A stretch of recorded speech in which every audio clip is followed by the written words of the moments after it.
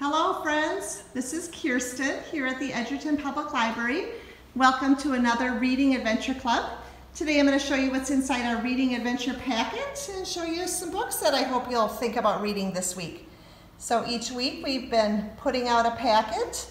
It has directions for some activities. Each week there's a writing prompt and a couple activities. And this week our activities include a sticker poster. Those are a lot of fun. We had one of these this summer, you may remember, about unicorns.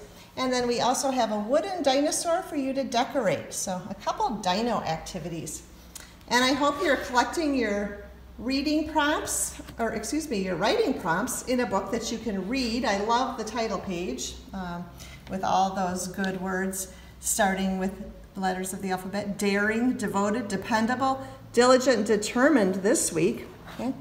And our Reading Adventure packet's been focusing on a different letter of the alphabet each week. So there's our sign language way to show the letter D.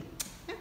So this week might be a great week to read about dinosaurs, dogs, maybe a good week to eat a donut. Okay. Every week's a good week for a donut. Okay. So let's take a look at some other books. We have a lot of dinosaur books in our library. Some are in our picture book section, so just a story about dinosaurs. These are fun ones by the author Jane Yolen. Okay. And then in our nonfiction section, the Dewey Decimal Number, 567.9. There's 2 entire shelves filled with dinosaur books. So if you enjoy dinosaurs, that is the area or the shelves for you. Okay. We also have a lot of dog books. Again, there's some stories about dogs or informational books. I love these names. Cockapoo, Puggle, Chorky. They're fun to say, aren't they? So books about different breeds of dogs, books about owning a dog and taking care of a pet. Okay. And again, those are in our nonfiction or the informational section of our library. This week might be a good week to try an author whose last name starts with letter D. Sometimes we can just get ourselves to read new things by setting a goal. You know, read an author who starts with letter D. Okay. So we have the Spiderwick Chronicles in Coney. And this is a great one if you're interested in fantasy books or maybe want to try reading some fantasy. Okay.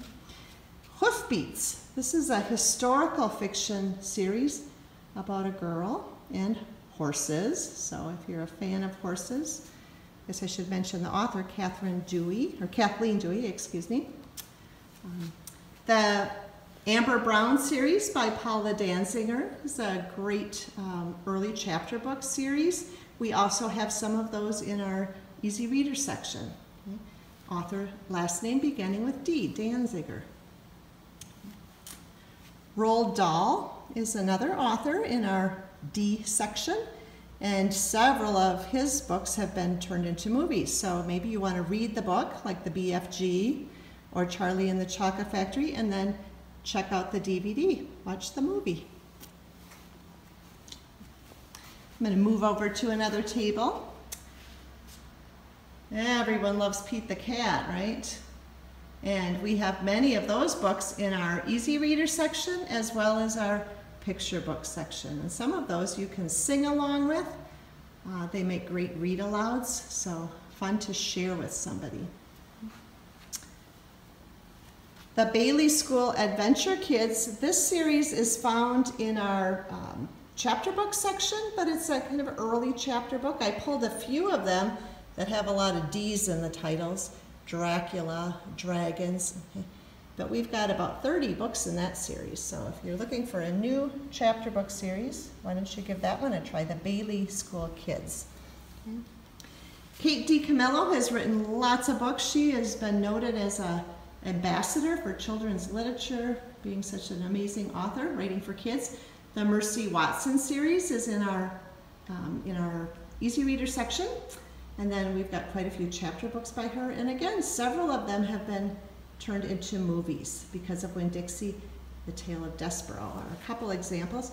And those make great read-alouds. So if you're looking for a book to share as a family, I would check hers out. All right, we're going to move into the middle here. We have some books in our library that have come out as movies, but it's a retelling of or a reading of the book as a movie. So it's a little different than the movie being acted out. It's the book being read. And one of those that we have on DVD is called Dreamers, and another one is called Drum Dream Girl. So I pulled those out to share with you today because of all the D's in the title.